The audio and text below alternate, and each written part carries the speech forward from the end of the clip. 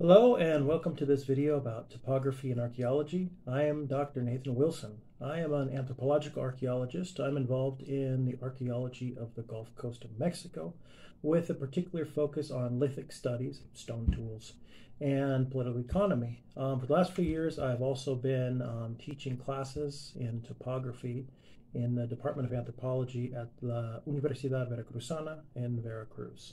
Today, I want to talk rather briefly about topography in archaeology, the importance of taking into account the physical landscape in archaeological studies, and the importance of contextualizing our research and analyses within a physical space. Topography is defined as both the science that focuses on the study and graphical representation of the Earth's surface and the Earth's surface itself. What I mean by that is that we can use the word topography when we want to refer to the specific field of study focusing on the Earth's physical surface, but we can also use the word topography to refer to the Earth's surface itself. I might say, for example, that the topography of the Mexican Gulf Coast is much less pronounced and diverse than that of the Mexican Central Highlands. In this video, I will focus on the second use of topography as a reference to the surface of the Earth, which consists of changes in vertical distances across horizontal space. From a local or regional perspective, we can refer to portions of the Earth's surface as local terrain, the physical landscape, or local or regional topography. These geographic units are part of the landscape, so it is important that we incorporate these units into the study of human behavior, since it is within the physical spaces that cultural processes take place. An important concept with which to highlight the interrelationship between culture and the physical landscape is the spatial context, the physical environment in which all cultural processes take place, be they ritual activity, social and economic interaction, subsistence activities, or political processes. Populations interact with their spatial context in a continuous way. Therefore, we cannot study the cultures and societies of the past in an isolated manner, without context, if we want to understand the dynamics of development and cultural change. We can divide the spatial context into three different categories based on the spatial extent of an area or the distance between points. Well, honestly, we can construct many different categories within the general subject of spatial context if we want to, but I find this simple three-category division to be useful. By separating the spatial context into three distinct categories, we can better contextualize a variety of cultural processes that often take place at different spatial scales. These three categories that we can use are the local scale, the regional scale, and the interregional scale. Although we use distance or area to define these different scales, in that the interregional scale would necessarily be larger or referring to greater distance than the other two scales, we don't need to necessarily establish rigid boundaries for these different categories. For example, we don't need to establish a specific distance or area size as a boundary or cutoff point between two scales, like say 100 miles being the limit for the regional scale, so that interaction taking place up to and including 100 miles would be included within the regional scale, whereas interaction taking place over a distance of say 101 miles would be categorized as interregional interaction. These divisions are general, and they're not rigid categories.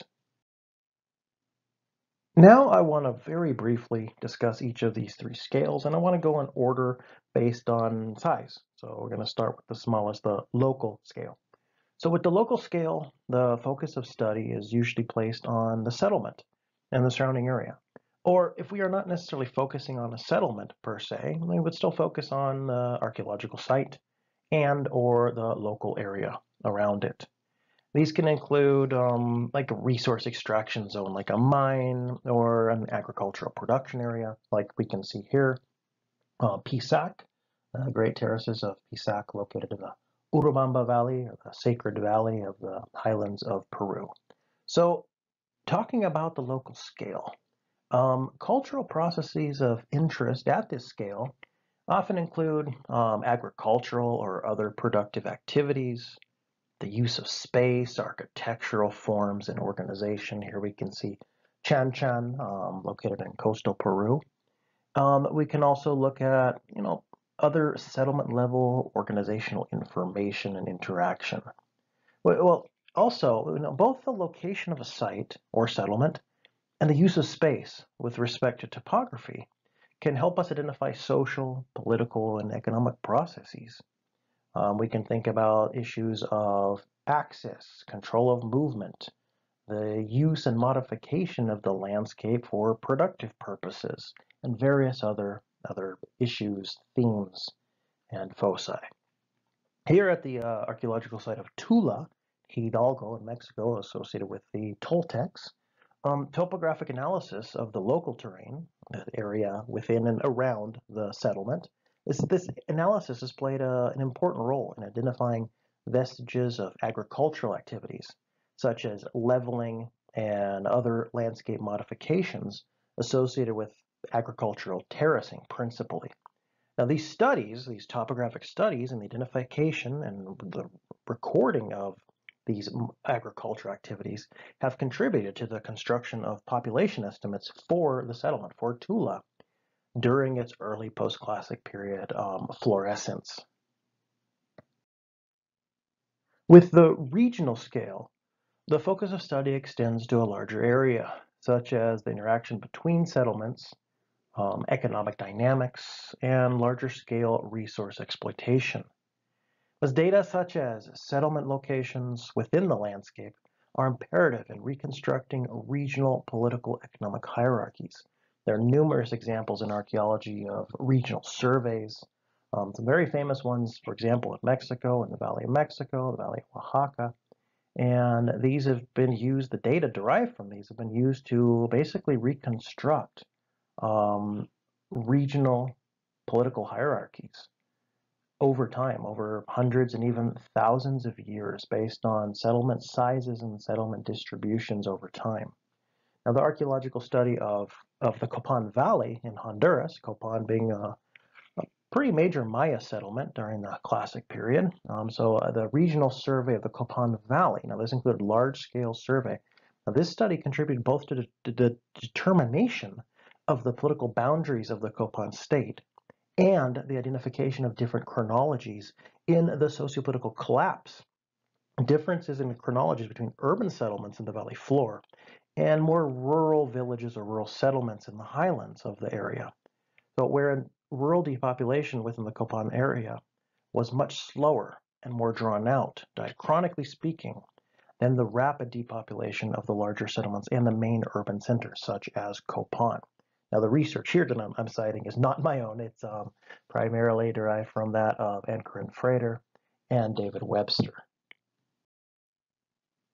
At the interregional scale, our research interests revolve around questions such as long-distance exchange, the distribution of artistic styles, and the long political reach of states, among many other things.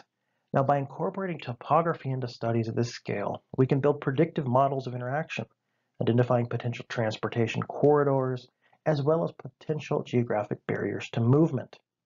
Landscape studies in Sinaloa, Nayarit, and Jalisco, Mexico, this is on the Pacific coast of Mexico. Now, these studies suggest that the movement of people and goods would have been facilitated by the energetic advantages of water transport along the coast, whereas interaction in the interior of the region, that is, away from the coast, would have been impeded by the presence of mountain ranges. This is not to say that there was no interaction into the interior, but it was much easier to try to go longer distances along the coast due to the vast energetic advantages of water transport. So as expected from these observations, the distribution of Aztlan pottery and the Aztlan cultural complex primarily in the early post-classic period is much more common and widespread along the coastal areas than it is within the interior of this part of West Mexico, linking its distribution obviously to primarily coastal trade networks. And some of this study comes from people such as Isabel Kelly, Charles Kelly, various other authors, and some of the work that can be found in the book, The Post-Classic Mesoamerican World, by Michael Smith and Francis Bourdin. So again, the Pacific coastal research is not my own. I am referring to other studies. Cultural processes associated with settlement location, subsistence base, political interaction, and many more must take into account the local, regional, and interregional landscape. Access to resources, population size, interaction, and more are conditioned by the natural landscape. Therefore, we must acquire topographic data to contextualize our studies within their proper spatial context so that we can provide a more complete identification, explanation, and interpretation of past cultural processes and human agency. So that about does it for this video on topography and archaeology. Thanks for watching. Hope you enjoyed it, or at least it wasn't too boring. Thanks a lot, and take care.